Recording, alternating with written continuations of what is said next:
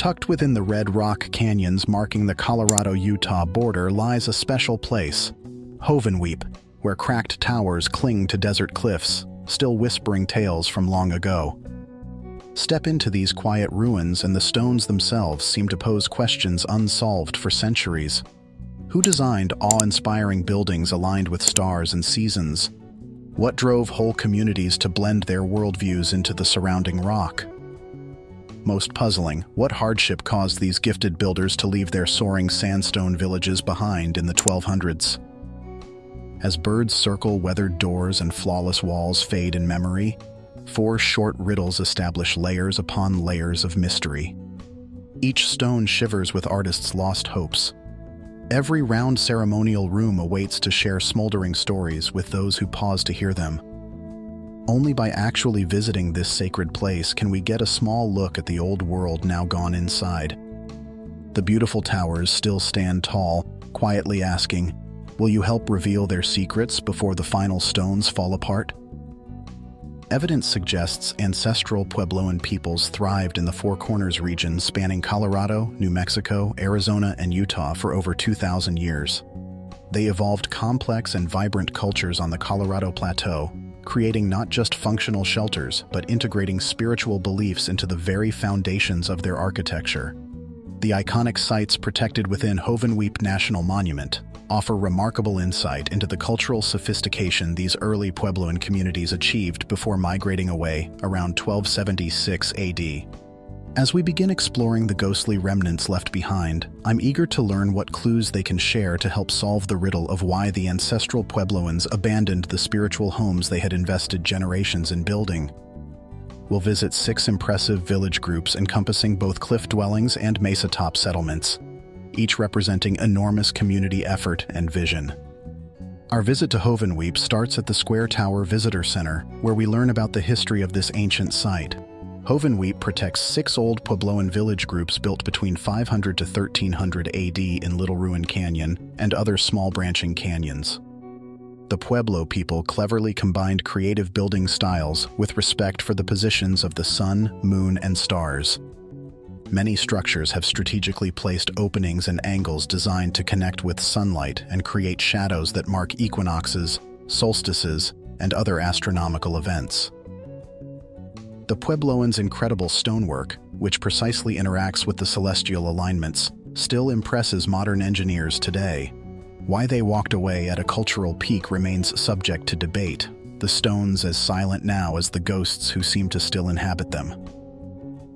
As we prepare to traverse the ruins ourselves, the ranger reminds us these sites still hold profound meaning for modern Puebloan tribes. He urges mindful exploration and maintenance of this sacred site. Our first glimpse overlooks the expanse of Little Ruin Canyon itself, named for the copious remnants of village complexes tucked onto nearly every mesa or promontory along its cliff sides. The famous Square Tower ruin across from us definitely deserves its name. Its remarkable 4-floor tower stands out in the area. Built on top of a massive rock formation, the landmark Square Tower makes you wonder if its builders dared their clever design to challenge both gravity and time. So far, it looks like their daring gamble is winning. We walk all around the edge of the canyon to see more fantastic buildings.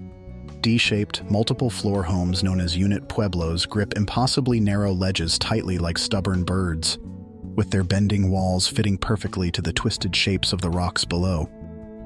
Despite the very hard and challenging landscape, the builders found many creative designs: interconnected housing clusters, compact and cozy sheltered spaces, and the iconic tall towers that inspired names like Hovenweep Castle and Twin Towers. The builders used their creative architecture solutions everywhere, even in the very difficult terrain. Behind faces worn by hundreds of years, the skilled work still shines with amazing accuracy. One can only picture the huge community effort needed to dig out, shape, and place the interlocking pieces of sandstone and shale that make up these remarkable complexes. Their mix with the surrounding landscape highlights respect for the land itself. Smooth stones blend into spaces naturally carved into canyon walls.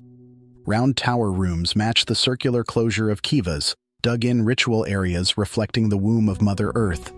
Here, in this harsh desert, two groups even crafted unique water containment and diversion features to channel vital rainfall, an engineering marvel predating European settlement of the West by centuries.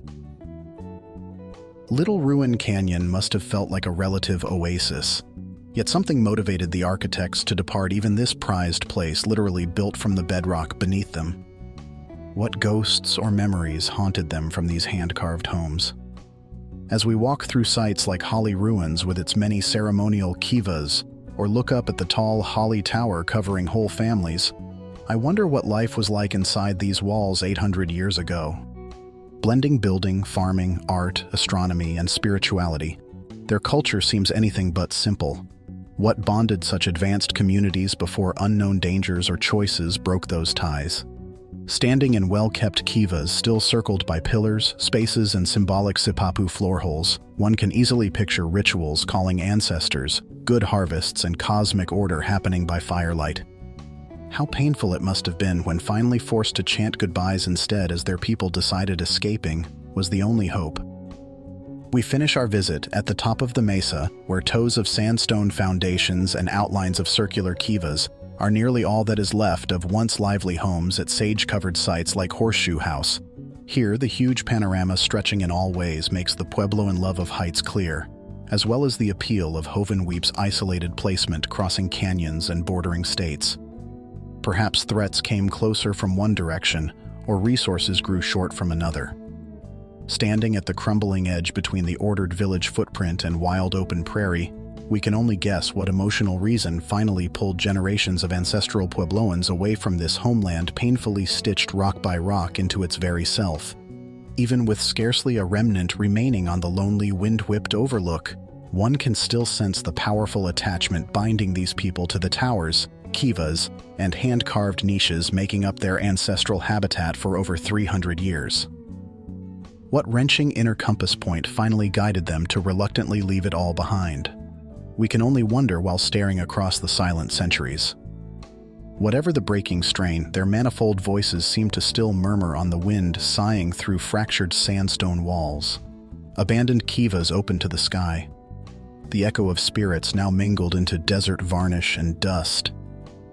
We marvel at what these architectural ghost towns can still reveal about priorities, persistence, and human ingenuity. Why the ancestral Puebloans left Hovenweep remains a mystery, but their incredible history keeps unfolding for new eyes to admire and new generations to uncover. As I watch shadows grow and canyons fade from rust to purple under starlight, I better understand those who danced across this harsh but beautiful land for centuries, leaving their rhythms carved into towers even time struggles to topple.